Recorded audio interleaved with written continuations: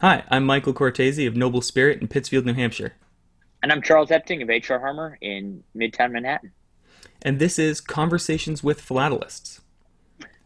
Michael, one thing I've seen a couple of people mention in the feedback we've gotten is that people want to hear a little bit about us. Here we are asking people these questions and um, uh, trying to see into the future of the hobby, asking them to look into their crystal ball about where, the direction things are going to go, in a post-COVID philatelic world. But I think it would be great for us to, I mean, you and I know each other, but maybe let the listeners get to know us a little bit as well. So how did Yeah, you get your start in philately? typical story. My mother and father are both immigrants to this country. They at when I was 3 years old, they moved over from England. And, no, they left their business behind and kind of said, "What are we going to do now? What do you want to do?" My father had never had he'd never worked for anyone else. He'd just been a started his own business as a gun shop, car dealership selling exotic cars. So he decided, well, I've been collecting coins and stamps since I was 8 years old. I'm going to start doing that. So he started putting in ads in papers, buying locally from people, and then splitting up the collections and sending them to different auction houses and receiving checks that way.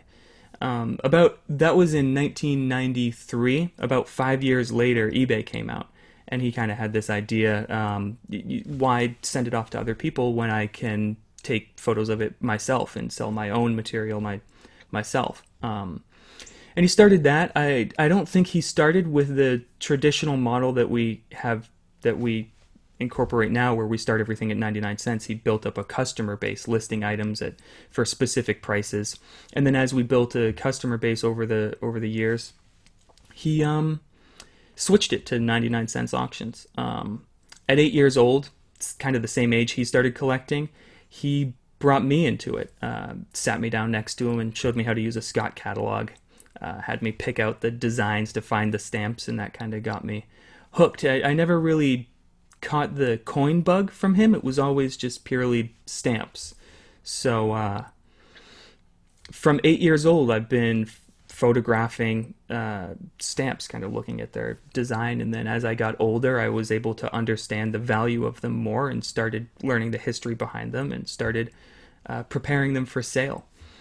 And that's kind of how I got my way into the business here at 22, I think, or 23. I literally just Googled young stamp collectors because there was no one I knew of my age who was doing this alongside of me. Of course, there are all over the country, all over the world, but I didn't know of them. I found the Young Philatelic Leaders Fellowship, contacted Alex. He was more than happy to welcome me in, and brought me to my first show in Milwaukee in 2013, I think 2013 that was, and it's been uphill, or it's been smooth sailing, not uphill. It's smooth sailing The since exact then. opposite of Right, what you're trying to say. exactly. Yeah, it's been smooth sailing ever since then. We 350, 400,000 transactions on eBay, over 100,000 positive feedback. We really support eBay because they've really supported us as a organization, as a dealer of stamps, if you will. So that's kind of how we got our start. And 5 years ago, we moved into the building that I'm in now, after a couple key consignment deals that we made with some large dealers around the country. It allowed us to buy a larger facility. We went from 2 employees to 20, and now we've got a sizable organization selling stamps online. That's fantastic, and I love hearing. The seeds were planted obviously with your family and your father, but how Hmm. the YPLF, I'm sure, sort of helped make you feel. Again, when you talk about finding other young people, they're Yeah. out there. There's Hmm. just no way we would ever come across them. We wouldn't have met if it weren't for social Exactly. media and the YPLF. So I think it's great to hear about how that, again, the business was there for you to come into, but Yeah. it sounds like for you to find your own way, it really took some of that camaraderie and companionship. Yeah. Well, not only that is I'd never been to a stamp show before. And at stamp shows, we've met probably half of our consigners, half of the people that we do business with now, I've met directly at a stamp show. So Alex bringing me to my first stamp show, introducing me to the actual philatelic world, has allowed our business to flourish by just the connections that we're making. Sometimes we've had to travel 2,000 miles across the country just to meet someone that was 100 miles from us in New Hampshire. That turned out to be a terrific deal, but because we hadn't had an introduction to them. That's fantastic. Mm-hmm. So, what about you? It's interesting. You've been around this since you were very young, and it's a family business. And I'm the exact opposite. I collected just about everything growing up, whether it was fossils or books or baseball cards, you name it, except for stamps, coins even. Never had any interest in stamps. Just never really. I don't know, just for whatever reason. That was the one gap in my collecting interests. Until I got to college, I was studying history in college and very interested in the 1920s and 1930s, and wondered what kind of stamps they would have been using at the time. Went on eBay and found out you could buy, maybe I even bought from you guys, I don't know. But I found out you could buy, 100 stamps for $1. I thought stamps were, you see stamps on the news, the inverted Jenny, and I thought stamps were for rich people. And here I was, a poor, starving college student who could buy hundreds upon hundreds of stamps. You could buy, like the entirety of the 1960s or 70s in stamps for pennies. And I was just fascinated.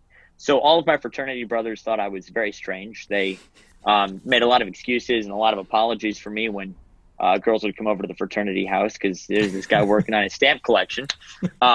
So it really made me very popular at school. But I got bitten by the bug. I was 19 or 20 years old. I was not raised with this. No one in my family collects. It was really something I had to discover on my own. So that's how I got collecting. And like yourself, I Googled, are there other young people who do this? Am I weird for doing this? And I found the YPLF. That's how I got to know Alex. And Gretchen Moody was at the APS at the time. Yep. She was the education coordinator. And I joined the YPLF. My first show was Hartford 2014. So a couple of years after your first show. And I just fell in love with it. I said, this is amazing. I want to keep traveling. I want to keep collecting stamps. So the way I got into my current situation, I received a letter in the mail that said, your free trip to Monaco.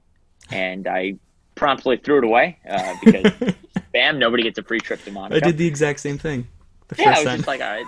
I was like, oh, it's nothing. So I'm hanging out with a couple of my philatelic friends, and they were like, hey, are you going to Monaco with us? And I said, what are you guys talking about? They said, you should have gotten an invite. And to explain, Alex Hyman is a member of the Club du Monte Carlo, which is a very prestigious limited membership club based out of Monte Carlo.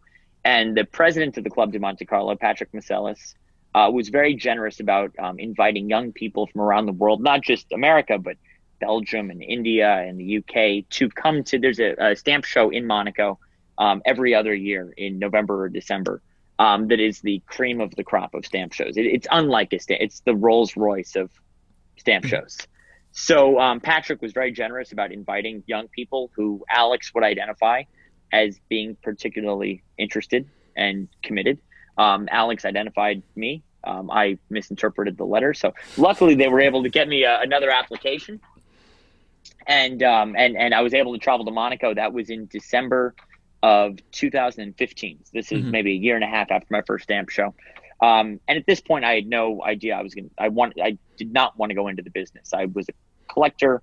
I maybe wanted to exhibit, maybe wanted to write some articles, wanted to keep with philately, but had no intention of, no interest in going into the hobby professionally. So I go to Monaco. While there, I was introduced to two gentlemen, Dieter Michelson and Carl Louis, who are the managing directors of Heinrich Kohler Auction House and Korenfila Auction House in Germany and Switzerland, respectively.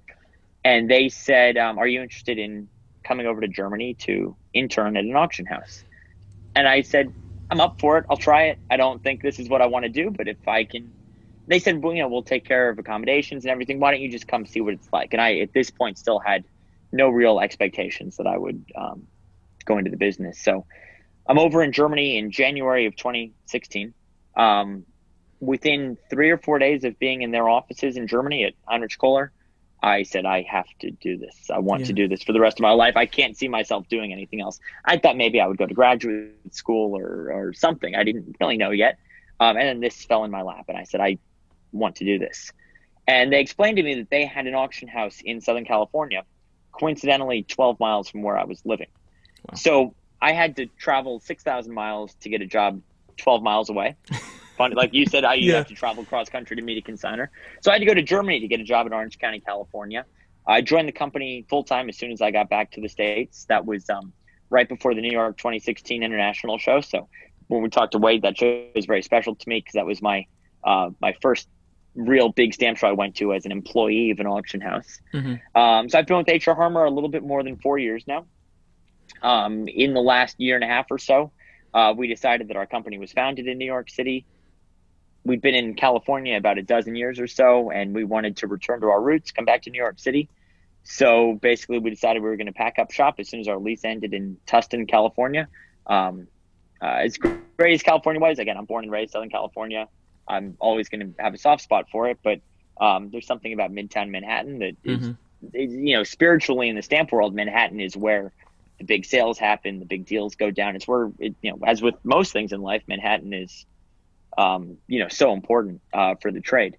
So that was in May of last year. We packed up shop in California, moved cross country. I've been in New York a little bit more than a year now with H.R. Harmer. And like you said, it's been mostly smooth sailing. Of course, with any job like this, there's going to be trials and tribulations. But for the most part, it's just been the greatest thing that's ever happened to me. And I can't see myself doing anything else. So that was, again, it oddly took me, traveling to another continent to take a job in my own backyard, but I'm so blessed and so fortunate that I did. Well, that's how it goes, and that's why these stamp shows are so important. You never know what's going to happen. You're right. Yeah. You go and maybe you meet someone who you broker a deal with, or maybe you just meet someone you become friends with. It doesn't always have to be. But Alex for making those connections, and again, so many of the donors to the YPLF, or somebody like Patrick who is so generous with bringing. You went to Monaco 2017. Yeah, I saw you in Monaco. Yeah, that's where we met the first time. That's where we met the first time. That's right. I thought I'd bumped into you before that, but no, we met in Monaco for the first time. So again, you're right. These shows are so important for bringing us together. It's one of those things where you just say yes sometimes and see what happens. Yeah, you got to, and I'd advise the same for anyone who's considering going to their first stamp show or contacting the YPLF. You just don't know what's going to happen. Again, when I contacting Alex with the YPLF was the first domino that fell. Yeah. Little did I know that when I submitted my application, it was indirectly going to move me to New York. I didn't know what I was getting. Had I known, maybe I would have been more hesitant. No, I'm just kidding. No, we absolutely. I don't think the importance of the YPLF and shows and just reaching out to people and getting in touch with people. You never know what doors it's going to open. Yeah. Everybody's very welcoming in this hobby. Absolutely.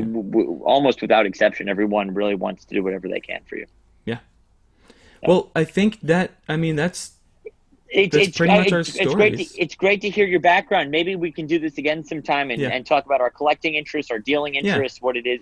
Let's you and I get to know each other a bit more and introduce ourselves to the listeners a bit more. Yeah. But I didn't even know your background. Again, we've been friends for years now, and I didn't know your exact story. So that's fascinating for me to hear as well. Hopefully for we'd only before doing this, we'd been friends for years, but we'd only met 3 times before.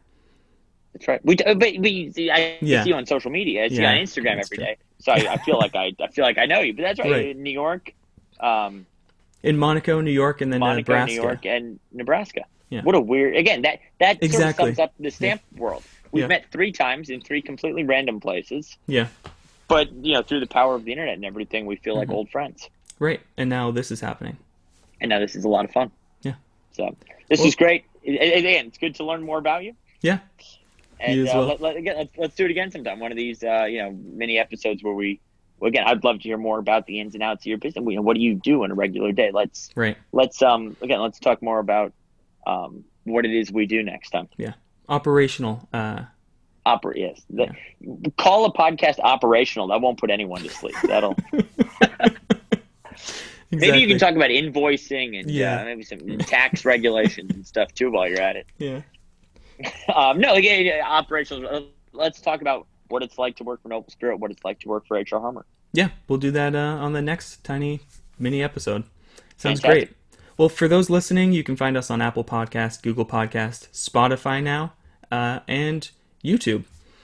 And Podbean. Podbean, yes. And for those who want to reach out to us, philatelypodcast@gmail.com. And we should have a website now.